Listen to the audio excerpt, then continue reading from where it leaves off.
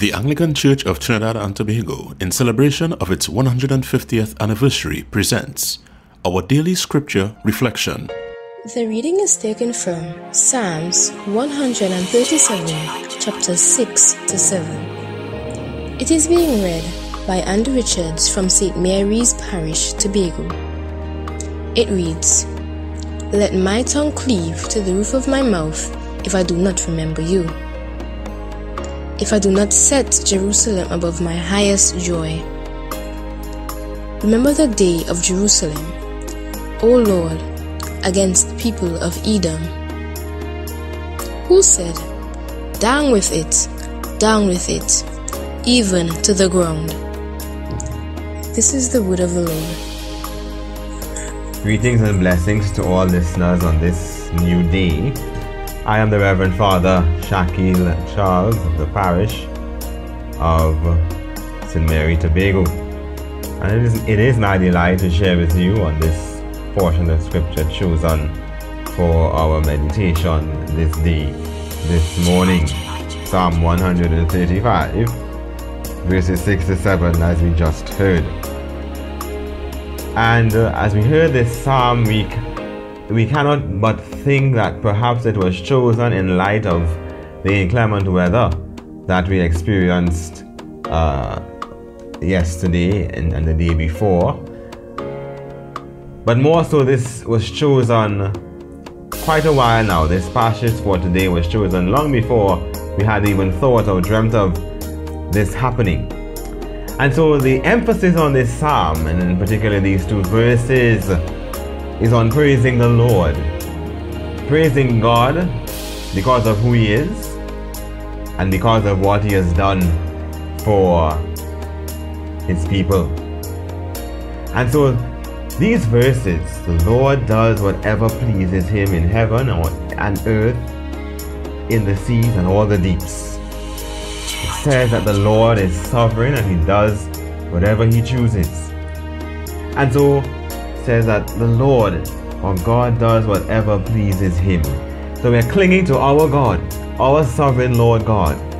And so what we're saying, or what the psalmist was saying at the time when he wrote this psalm, was that the Lord is greater than the false gods of the nations, and their gods can do nothing.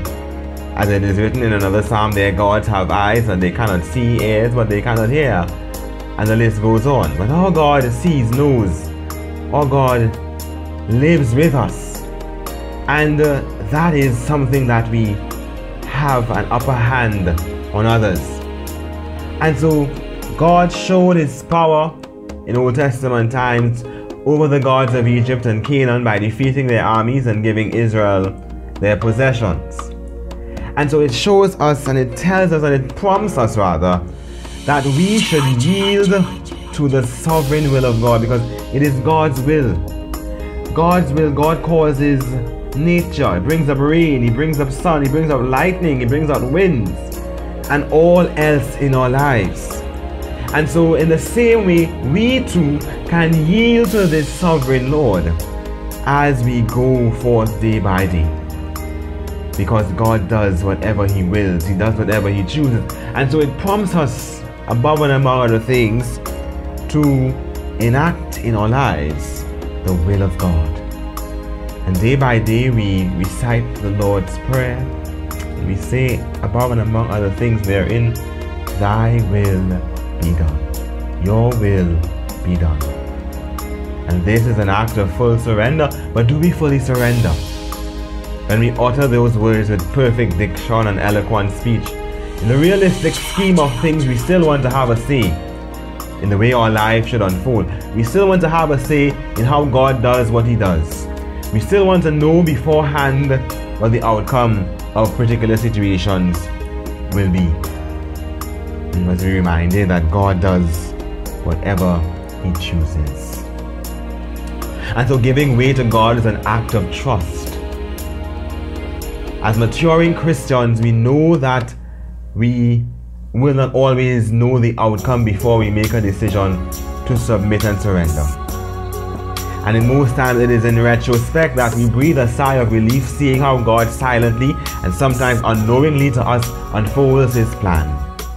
And so packaged with this act of surrender is an innate and automatic element of trust that God's will is sovereign and far beyond the scope of our myopic visions. And so let us reflect on the need to pray in order to enter into union with God, this God who does what He chooses. Let us reflect on the need to pray before making decisions in our lives. Let us reflect on surrendering our lives to the sovereign will of God. Let us pray before we act, and so allow our Lord to be the one who enters into our lives and direct us according to His holy choosing, according to His holy will. Let us recommit ourselves to the perfect plan in the heart of our Father in heaven and be ready and open for His guidance every step of the way. And so may our daily food be to surrender to the will of our Father in heaven. God does whatever pleases Him in heaven, on earth, in the seas, and all deeps. And it is up to us to yield to God's plan and not thwart our own plans in the way. So God's blessings to you this day as we all yield to the sovereign will and power of Almighty God. Thank you. Brought to you by the Anglican Church of Trinidad and Tobago, celebrating its Triple Jubilee.